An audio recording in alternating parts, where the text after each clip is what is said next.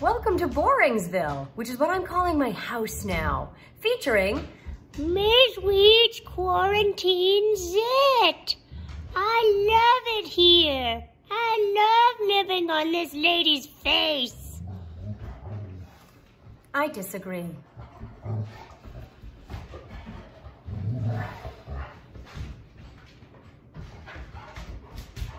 The dogs are enjoying quarantine enormously. It's Mizz Weed doesn't know anything.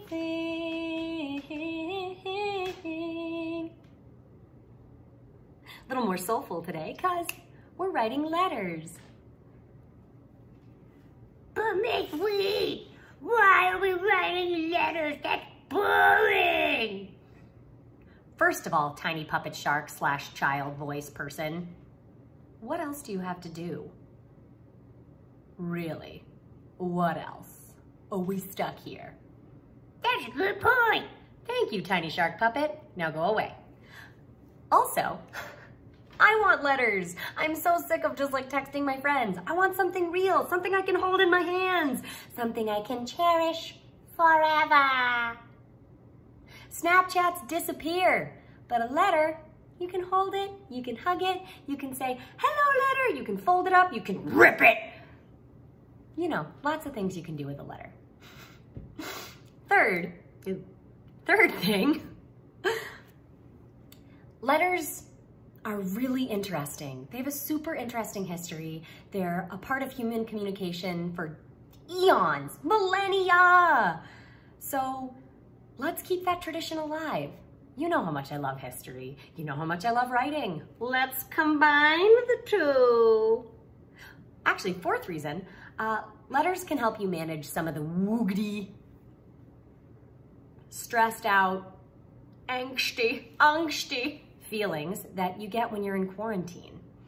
They really can help you navigate feeling kind of about the people or the zits that you have during this time. Finally, if you don't practice writing, love chickens, my sweet little beans, your brain is going to atrophy into a horrible juice of goo that comes out your ears. It's science. It's science. You don't even need to look it up. Just trust me, it's science. So let's get started.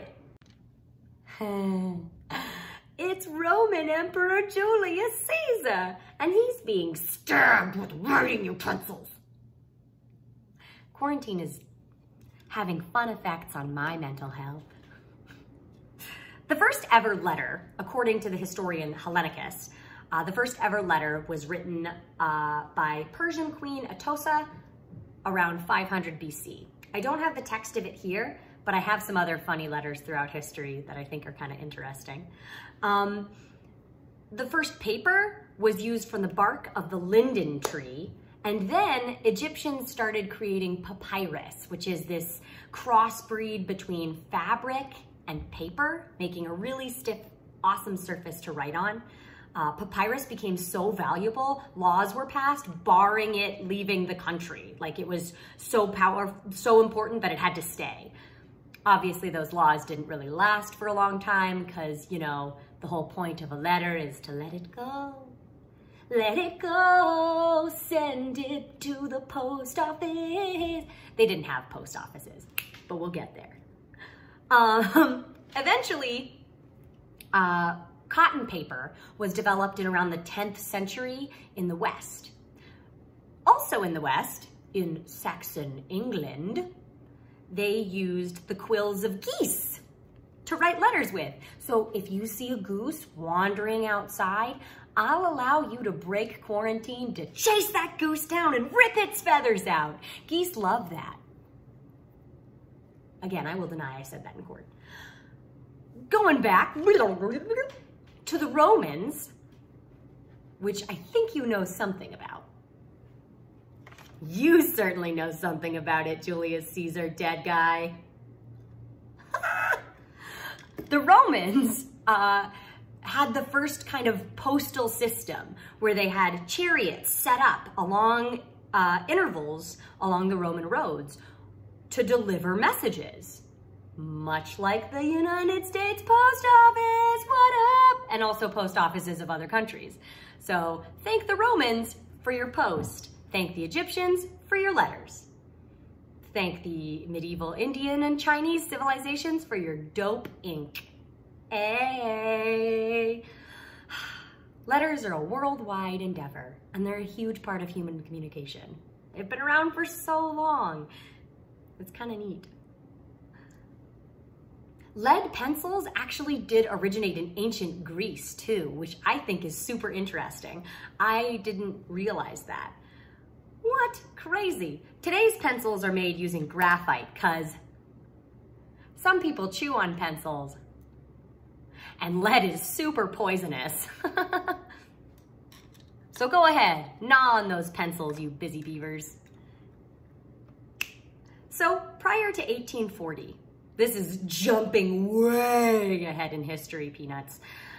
Prior to 1840, letters were delivered by a coach or by horse rider or just by a person walking really fast. However, in 1840, the receiver of the letter had to pay on its receipt, and the cost is dependent on the number of pages and the distance traveled. Today, we usually charge by weight, and there's kind of a standard set weight for letters. If you write someone a letter and it's like super THICCC thick, like it's super thick, it's a fat letter, you're gonna need to go to the post office and pay a little bit more. But most standard letters just are a standard flat rate with stamps that I have clearly used. In 1840, Queen Elizabeth, no, I'm so sorry. Woof, she wasn't around. The first one was dead and the second one wasn't born yet. In 1840, Great Britain introduced the first prepaid stamp, and Queen Victoria, the stamp was actually a portrait of Queen Victoria. Maybe one day I'll get my face on a stamp. Hashtag goals. Anyway, the first stamp was a portrait of Queen Victoria, and it was introduced in Great Britain in 1840 for letters under ½ an ounce. Then it was still delivered via courier or post, but it was prepaid, so you didn't have to worry about the recipient not having enough money to pay for the letter. In the United States, the Postal Service was first introduced in August of 1842, and it's been going strong ever since. The United States Post Office is awesome. I like the post office because you can get letters there and packages and stuff. And when the internet goes down, it's a great way to communicate with people. All right, so that is a very rushed, very garbled history of the letter. Again, I'm sure inaccuracies abound, but it comes from handwrittenletters.com and a couple other places that I did my research. Feel free to fact check me and yell at me about how I'm wrong. That's totally fine. In fact, I welcome it. But one other thing I found while I was looking up letter writing in general was this book from 1876, I think. Let me look. 1876, and it's called How to Write Letters by J. Willis Westlake. And it's Poncy. I love it so much. Poncy's not the word. I don't know what that word even means. It's a little snotty, but it's awesome. It's like a really cool instructional manual about letters. And what is interesting about it is even back in 1876, y'all, a minute ago, J. Willis Westlake complains. Nearly all writing of most persons is in the form of letters, and yet in many of our schools, this kind of composition is almost entirely neglected. I don't think anyone has told J. Willis Westlake about the contemporary situation regarding letters and teaching letters, also texting. Can you imagine J. Willis Westlake on a text? Dear Mizz Weed, I hope this text finds you well. Yours truly, J. Willis Westlake. Okay, boomer. Oh, I love it. Anyway, J. Willis Westlake also says,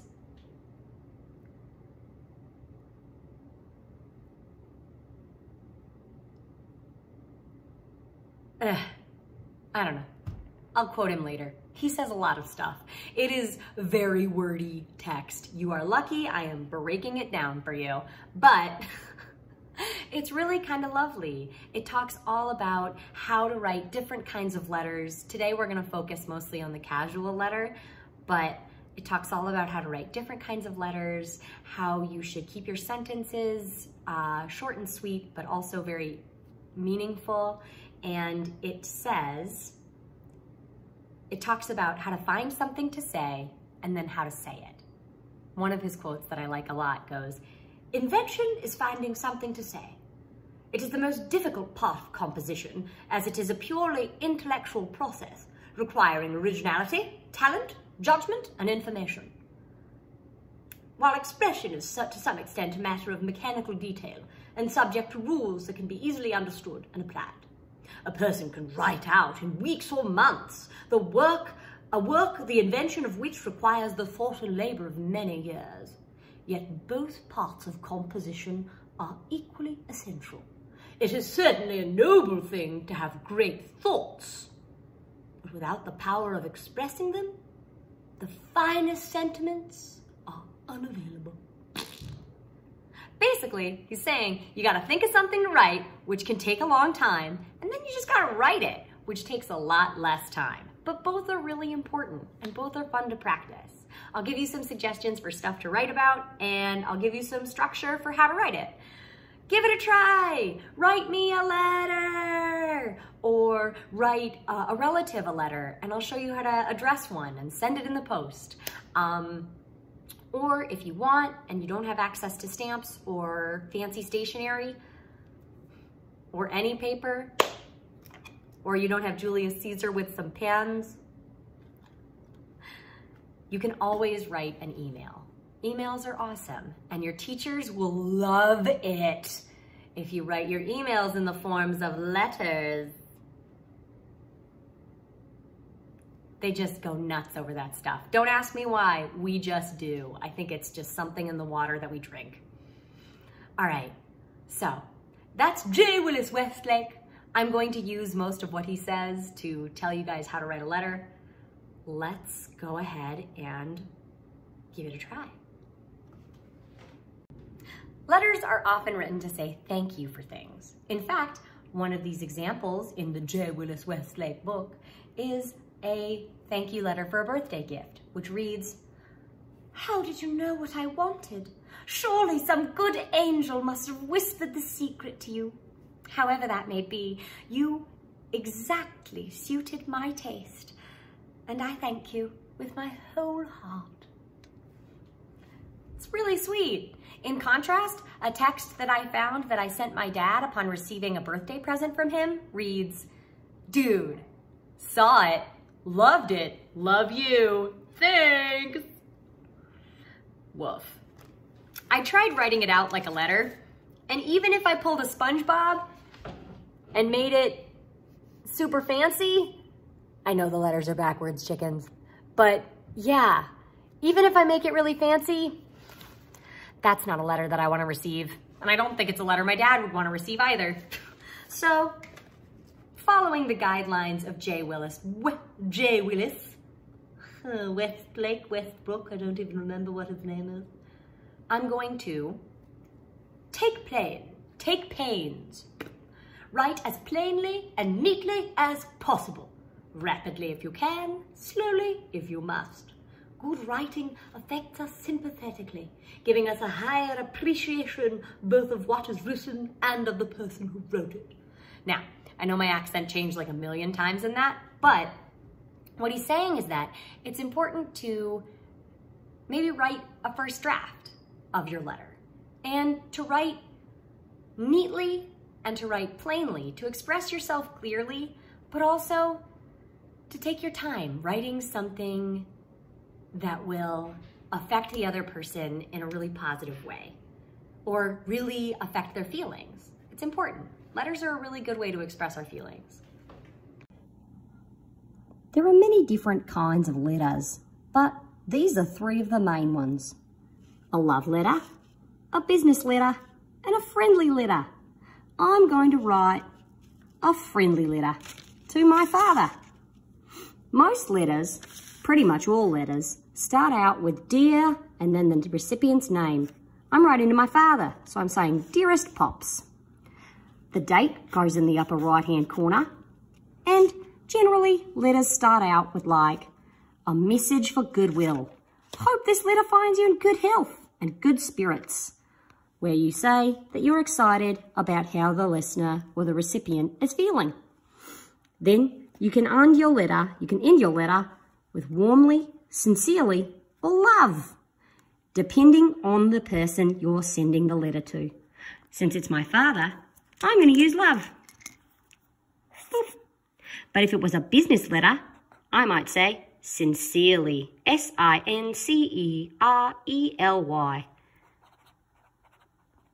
because it's more formal.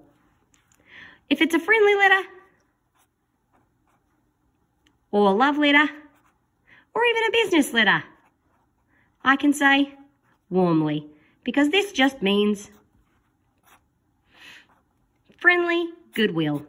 So warmly is how I usually sign most of my letters, but I love my dad. He's pretty great. He puts up with me. So I'm going to end my letter to him with love. Oh, if I can keep my pen. Anyway, once I've written the letter, you can write a letter on anything, by the way. You can write it on a postcard, which I'll have a little place for you to put the address. Stamp goes here. Or you can write it on a fancy card. Back in the day, people used to write their letters on fancy stationery, which is just pretty paper, and then they would scent them with perfume, which I actually think is kind of rude because perfume makes me feel sick. I'm going to stop with that accent because it's terrible, but you get the gist of it. Once you've written your letter, you need to address it. You put it in an envelope, and you put the address right in the middle. So I'm sending it to Mizz Weed's dad. You put the street and the number house that's on the street. I've made up this address. It's a combination of a bunch of different roads and a bunch of different cities and states. But what you'll do, number of the house, street name, then the city, the state. Usually states in the Americas are abbreviated. So in the US of A, you'll put an abbreviation for a state. This happens to be the abbreviation for the state of Vermont. And then the zip code. A zip code is a 5-digit number that the post office uses to really pinpoint the address. You'll put your address right up at the top left. This top left address is called a return address. In case I mess this up, they can, or I didn't put enough stamps on it, they can send it back to me so I can try again. The stamp goes in the top right-hand corner. As you know, the first stamped piece of mail was sent by Queen Victoria, and the first stamp was Queen Victoria's face. This is not Queen Victoria. This is just a terrible drawing of an angry lady. Stamp! You can get stamps from the post office, or you can order them online, I think. I don't really know. I got these stamps from my post office. They're space! Woo! As you can see, I like sending letters. So, you'll fold the letter up, pop it in the envelope, and most envelopes nowadays, you don't lick this part. You actually can just stick it on there, and it'll stick. This envelope is old, so I probably have to lick it. But honestly, in the era of COVID-19, I think it's probably a bad idea to lick an envelope. So you can tape it shut, or you can buy envelopes that stick closed on their own. They're easy to find. That's how to write a letter. That's how to address it. Mizz Weed doesn't know anything except for that thing. Fun fact, y'all. Historians love letters. They just love them, y'all. Historians really do love letters. They're an amazing record of what happened throughout history. And we are incredibly sad when we can't find written record of various periods in history or from various voices in history. Being able to write has often been associated with power and status and wealth and control over other people. And it's sad because the people who weren't in power and weren't in control were not able to write. And so we don't have any records, or we don't have many records of life for them.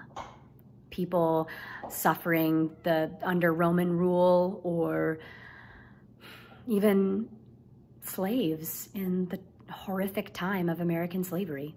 We don't have a lot of written records because writing has been often associated with power. So take the power back, kids.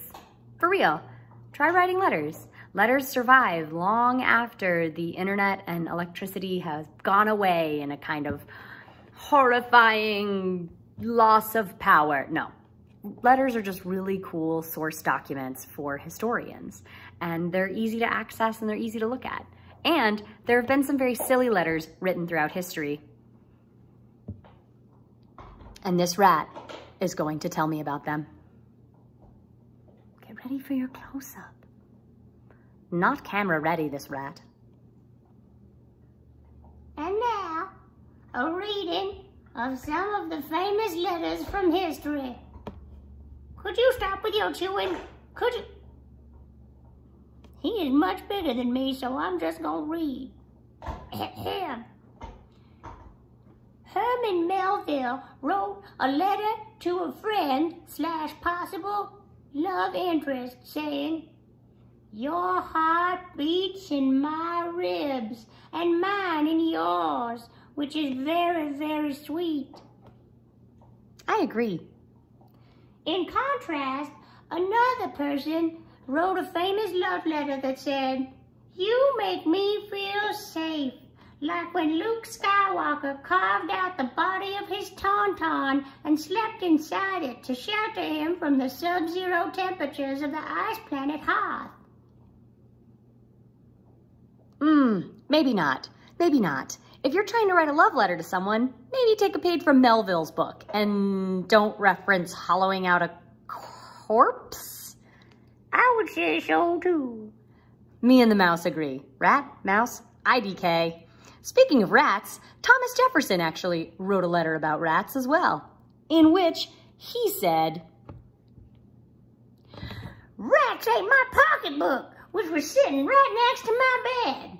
However, I cannot blame the devil, because you know rats will be rats." So basically, Thomas Jefferson invented the phrase, haters gonna hate. Rats will be rats.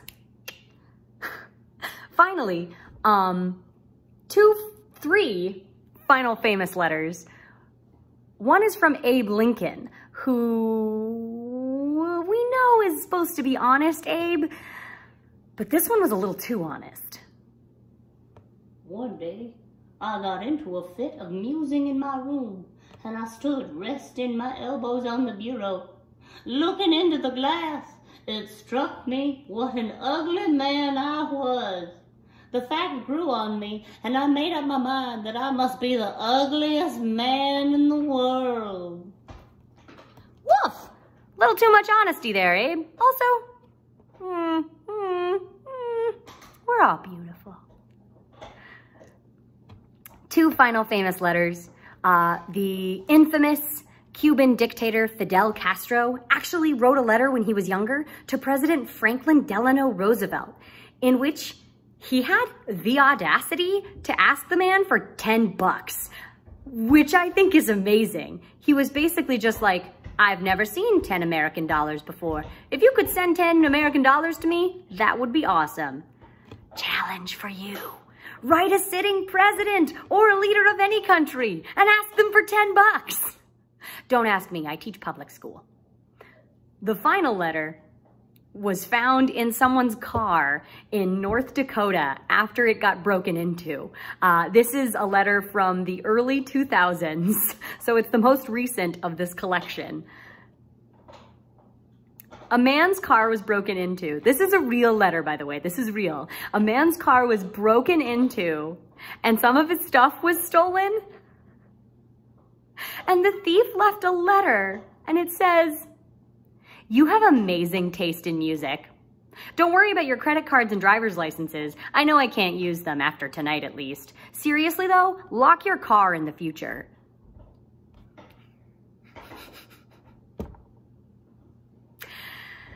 Having a good CD collection will not save you from getting robbed. So lock your darn car. Oh, jeez. One of the other reasons that I'm encouraging you to try writing a letter is because letters can help you manage your feelings. In this time of quarantine, we can get on each other's nerves. We're all sort of stuck in a space together, and it can lead to some hurt feelings, and it can lead to some hurtful arguments and some hurtful words. So having a letter or writing a letter helps you sort out what you're feeling, what you're thinking, and it makes you kind of figure out whether you really want to say this to the other person or if it's something that you can just kind of let go. I'm gonna write a letter right now to Bjorn, who does not care that when we were playing earlier, he bit me. I know he didn't mean to, but that doesn't matter. It was really hurtful, and it literally hurt. It really hurt. Chole. That's a deep, deep reference. You may or may not get that, children. Anyway, this is where writing multiple drafts of a letter can really help. The first draft of my letter might read something like, Dear Idiot Bjorn, how bleep dare you, you stupid bleep! I hate you so much, you bleep! I can't believe that you bleep bit my finger. You are a horrible, horrible dog, and I hope that you fall off a cliff and you die. You die because you are so rude. I am so tired of having to do so much for you. And maybe those expletives, that mood, maybe that's how I'm feeling. I write it all down, and then I read over it. I gotta think about two things. One, the tone of this letter is very aggressive. Do I need it to be that aggressive? Probably not. That's probably gonna ruin my relationship with the individual that I'm stuck with for the foreseeable future. Then I gotta think about it like, would I want to receive a letter like that? I love letters. If I were to open up my mailbox and if I were to open up the post and get a letter with that in it, that would really suck. So now I'm going to try to rewrite the letter using the fanciest words that I can possibly think of. And I'm going to use the internet to help me. And also maybe Michael. I used the internet and a thesaurus to help me find some fancy words. I looked up words for angry, rude, gross, and smelly. And now my letter looks something like this. Dearest Bjorn, at the time of this writing, I find myself sorely vexed by your impertinent behavior, you impudent wastrel. Wastrel? I don't know how to say that word, I only read it. I find your churlish, cavalier disregard for my bones tragic and heart-wrenching, and it has taken all my strength not to turn you into a hat, you noxious mongrel. Sincerely, Mizz Weed. And that served two purposes. One, I learned some great new words. Two, writing it in that formal, silly fashion kind of let me cool my feelings down a little bit. And it took me away from how angry and irritated I am with my dog. Then I realized Bjorn doesn't have access to a thesaurus. So I thought back to our book writer, our letter writer guide from 1876, who said that it should be expressed clearly and simply and briefly. So I wrote my final letter, which reads, Dear Bjorn, when you bit me earlier today, I found it difficult to contain my feelings of anger and sorrow. I try to do a lot for you, and I feel like you don't appreciate that. I understand that you get really excited when we play, and sometimes you can't contain that excitement. So then you do things like bite my finger, which honestly hurts me a lot more than I think that it would have hurt you had you bit your own tongue. It bled a lot, and it was gross. I'm sad about it. I want you to know that I'd like it if we try to cool down our playtime a little bit, because I think it would be really beneficial for both of us in the future. That way, you can have fun and I can have fun and no one can get hurt. Sincerely, Mizz Weed. Then I realized that not only does Bjorn not have access to a thesaurus, he's a dog and he doesn't speak English. Quarantine is melting my brain. But if Bjorn was a person who had hurt my feelings or just done something really dumb that made me angry, writing a letter still would have helped. Because after I read that letter, I realized, you know what? He didn't mean it. It was an accident. He's a jerk, as you can see there, for how he's treating his brother. He's a bit of a jerk, but he means well, mostly. He just wanted to play. So, I can let that feeling go. I can let that letter go. Darling, darling little love chickens, my sweet, dear little chickpeas, my darling cats of quarantine. Letter writing can be helpful, not just to send somebody something that they'll love and cherish and hold on to, something that they can write back to and they can send a letter back to, and you can have something that you'll love and cherish and hold on to. But it can also help you manage your feelings. And it's really important that now more than ever, hello, Rokey's tail. Now more than ever, it's really important that we think about how we're feeling and how we want to express those feelings. And maybe we don't say the first thing that comes to our mind. Maybe we write it down and then we write a second draft and then we decide, do we need to say that? Do we need to give them that letter? Or can we let it go? So, letter writing has a lot of different purposes. They can be funny, they can be sad, they can express feelings, they can help you manage your own feelings, and bonus, they're an amazing piece of historical record. They also make the people who receive them feel really, really loved. So think of somebody in your life you could write a letter to. Maybe it's a relative, maybe it's a friend, maybe it's me. And go ahead and write that letter. Make sure, if you want to send them a letter via post, make sure that on your addressed envelope, you put a stamp. These stamps are forever stamps and they're space. I love space.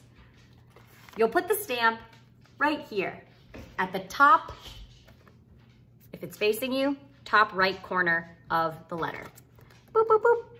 Stamp your address and the address of the person you're writing to.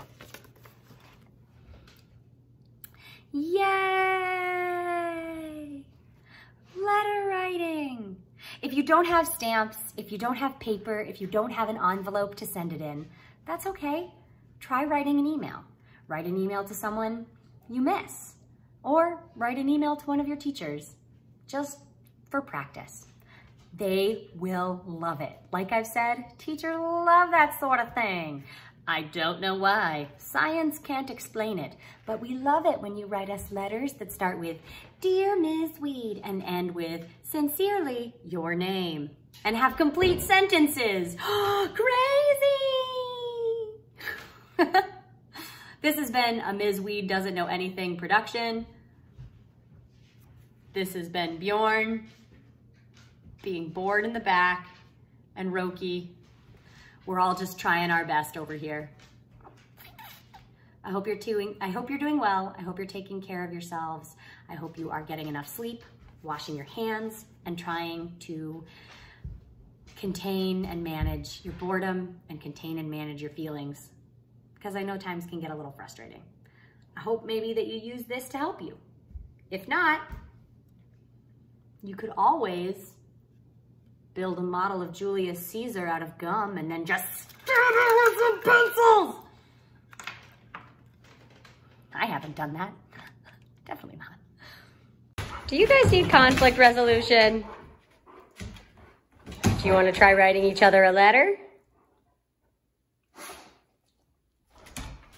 Yeah. Oh, we were so close. We were so close.